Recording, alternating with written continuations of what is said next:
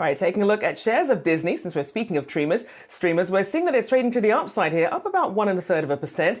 It's a busy time for the Magic Kingdom. Disney execs are taking part in a media investor conference today.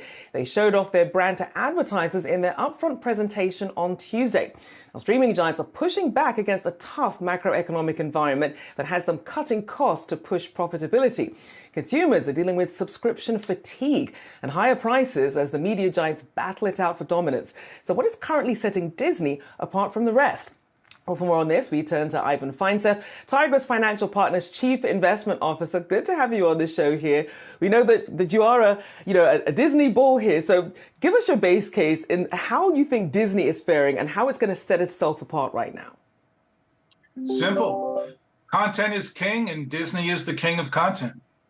And it's the power of their content that has driven this dramatic rise in subscribers from the initial 0 when they launched in November of 19 to surpassing Netflix across the combination of all their subscription services. And it's about the power of their content. And then Disney is best positioned to benefit further from the power of their content. It drives park visits, product licensing, and all of the other services and products that they sell.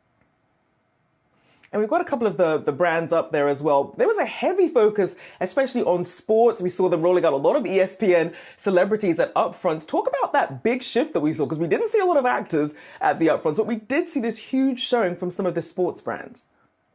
Well, I mean, live sports is a powerful driver of viewership because you want to see it live. You want to engage in it live. And then they also have great commentary shows that involve further engagement and also online engagement. So they have, I think, the industry's best content and the industry's best platforms for it. They also have a big push on local news, which really connects with people and then drives further interaction onto their platform. So I think just on all fronts, Disney has such a powerful presence and incredible technology that's behind what they do. And I think the stock is incredibly cheap. And if you listen to the earnings call last week, certainly the parks are strong. Cruises were a bright spot. And all of the Disney engagement just continues to drive further Disney engagement. So I want to ask you about content, because we did see, a lot of reality stars. We saw Kim Kardashian, Ryan Seacrest at these upfronts. Not a lot of actors. You also have, of course, the writers' strike and concerns about that as well. How much of that is going to factor into some of the cost cutting and strategic spending for Disney?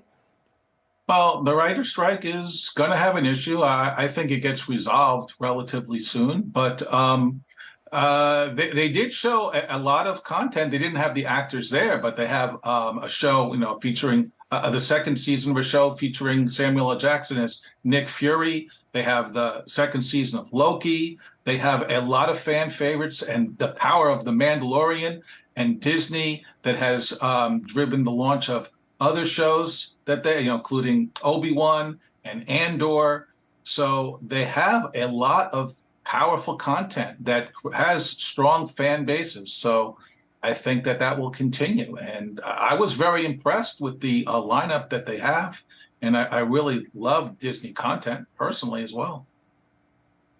And I have to ask you about advertising, obviously an issue that a lot of streamers are facing with. And then, of course, Disney has also the linear TV aspect as well. But Disney ad sales chief Rita Ferro said, quote, "The advertising business is at the doorstep of a massive transformation." What is Disney going to have to do to really get more market share when it comes to ad spend, as people are being more strategic here?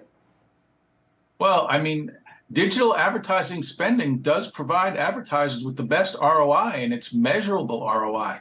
So, and it's the ability to, laser target the potential customers that they want. And I think those are all powerful drivers.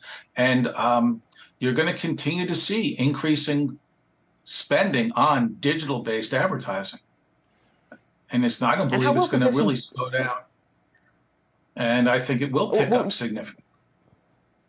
And we've been talking about Disney Plus and it used to be the fight over subscribers, and then it's the fight over content as well. How well positioned is Disney versus some of the other players in this space when you look at, say, a Netflix or an Amazon Prime as well? Well, I think there is great content across all of the streaming services, but I think that Disney has the best content. and the broadest content, and connects with its fan base in multiple levels. And again, they are best positioned to benefit from the halo effect of their content. And I think that's the real power of their content. And it's interesting because we talked about the news space as well and saw them honing in on live local news. When you look at what's happening with the media landscape, what do you think of that move? And really, what is Disney planning in terms of how this fits into the broader landscape? When you look at, say, a Twitter or some of these other ways that, people are really consuming news and media differently. Well, there's no just one platform. Everybody uses multiple platforms. But I mean, local news is a powerful engagement tool for people because everything is local to an individual. So I think that's important. Sports, everybody has their favorite teams, especially in college sports. They have a big presence in college sports. So I think that they have it going on in almost every aspect.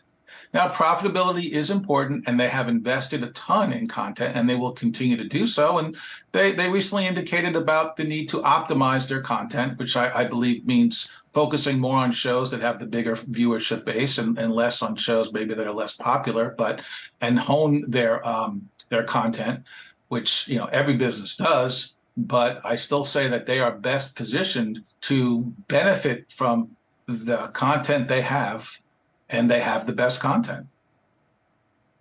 And certainly when you take a look at that content and all the different spin-offs available, certainly a lot of endless possibilities there for Disney.